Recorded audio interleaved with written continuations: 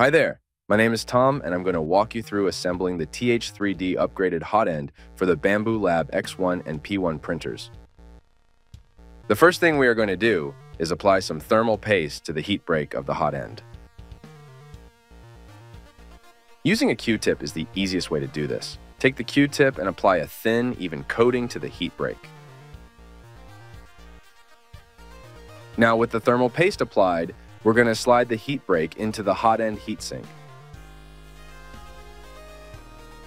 Make sure you have the heat break and hot end part installed in the heatsink as shown. If you put it in the wrong way, it will not work in the printer correctly. Grab the included Allen key and the 2 titanium screws that came in the kit. Put the 2 screws into the heat break and hot end assembly to secure it to the heatsink. When putting the screws in, make sure when you tighten them down, the hot end is not crooked or at an angle.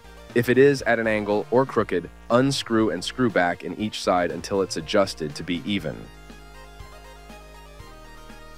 Next, we're going to apply a thin, even coating of the thermal paste to the heater block to ensure good heat transfer between the heater and the block. Slide the thermistor into the hole on the side until it stops, and then bend the wires over gently as shown.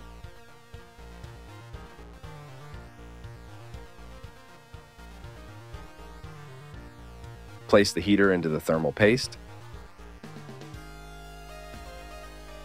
Then slide the retaining clip over the entire assembly.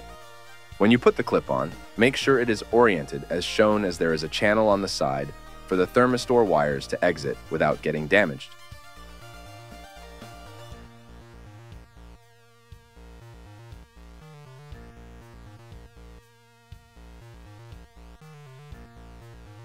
Now that we have it all assembled, we need to slide the included silicone sock over the heater block.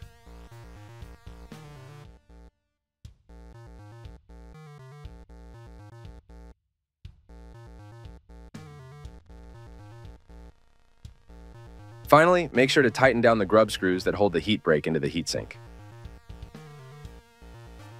All you have to do now is remove the stock hot end and install ours in its place. Refer to the Bambu Lab documentation that is linked below for your printer to see how this is done.